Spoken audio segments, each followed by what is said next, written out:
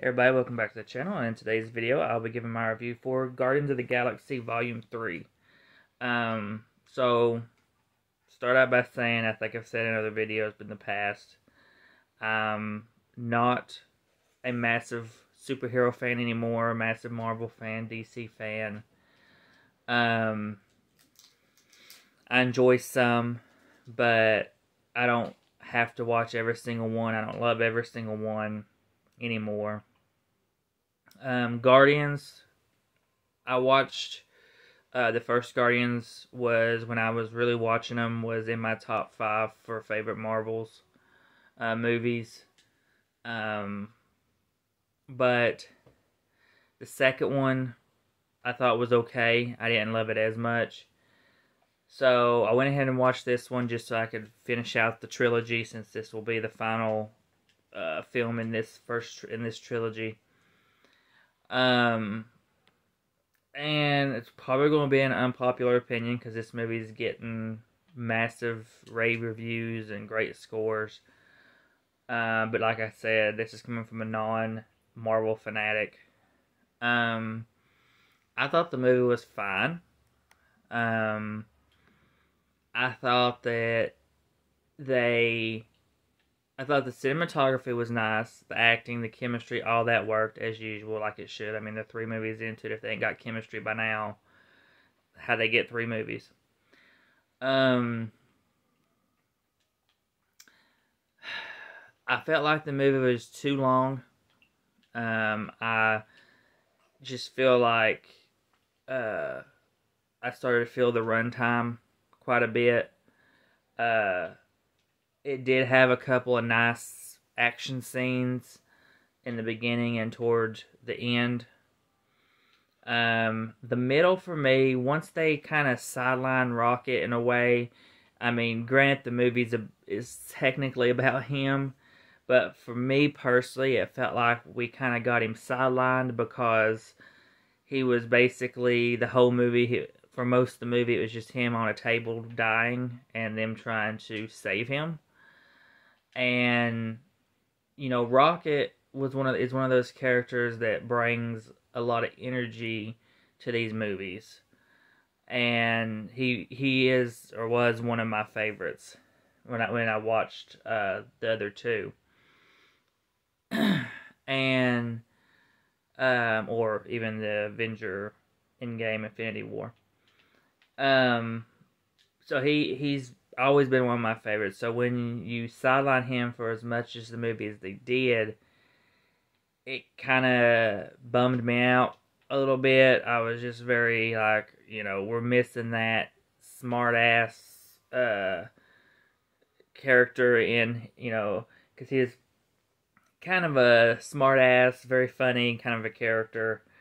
But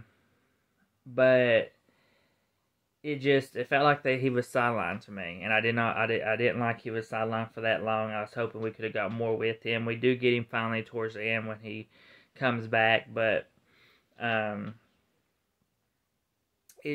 overall it just felt okay. It didn't blow me away.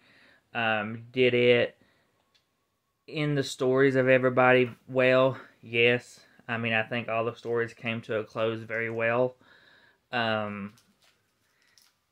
I was a little upset when we didn't really get a huge death. I know everybody was talking about, well, Drax is probably going to die because he's, Batiste is not coming back for anymore. And then it was Rocket was going to die because the movie's solely about him for the most part, and it just kind of looked like it was going that way. And we never got that death. They didn't give us anything. None of them died. They all just lived happily ever after, basically, after it was all over with. I guess you could say they didn't have the guts to kill anybody off. Whether that was because of afraid of upsetting the fans or what, but I think you could have had a nice emotional punch, more of an emotional punch, had you have done that. Because really, I didn't really feel that emotional punch. They try to give you that throughout the movie with Rocket's flashbacks, which I felt like, I mean, the flashbacks was fine, but I felt like at times also unneeded. I didn't, it just wasn't interesting to me for the flashbacks to realize, to see he had made some friends along the way, some animal friends, and then they got killed, and that was sort of supposed to be one of your emotional gut punches, but I just didn't care, so I didn't really feel that emotional gut punch. And then of course you get it at the end when they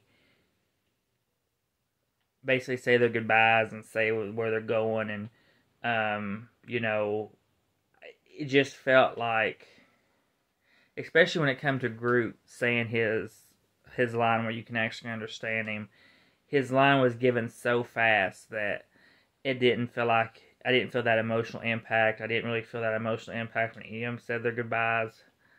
So I don't know. Maybe it's just because I'm not a hardcore Marvel fan, so I'm not attached to the characters as everybody else to feel that. But I just didn't. Also, our villain in this, to me, felt like a shitty villain. It just, once again, is basically, it was the guy that created Rocket, and it's just a whiny man with the god complex, wanting to correct the world and create a world where people can live in peace.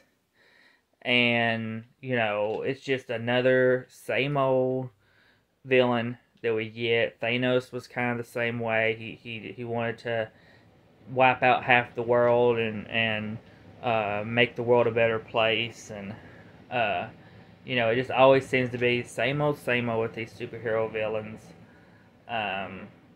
Nothing really new.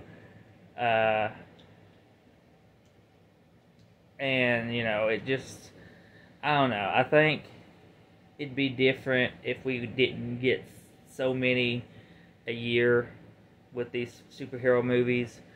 But I didn't love this one. I just found it to be okay. I found it to be fine.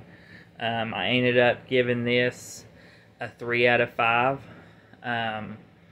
It puts it probably, I think if I was ranking them from worst to best, it would be 2, 3, 1. But so it's not terrible. It's not the worst of the trilogy, but it's just one that it's just kind of there. I didn't feel that impact like everybody else felt. And like I said, it could just be because I'm not the massive Marvel fan I used to be. So take it for what you will. But I'll still watch some. I'm still interested in like Deadpool and Blade, and they do X-Men probably, and Fantastic Four probably, but I'm not going to watch every single one of them. Like I said, I just watched this one because I'd watched the first two, so I wanted to see how this one turned out, and I got what I expected. Just a okay, slightly funny at times film that had some couple good action scenes, but nothing that blew me away. So, but that is everything for my review for Guardians of the Galaxy Volume 3. So please comment, like, subscribe, hit the bell to be notified for our videos, and we'll see you all in the next one.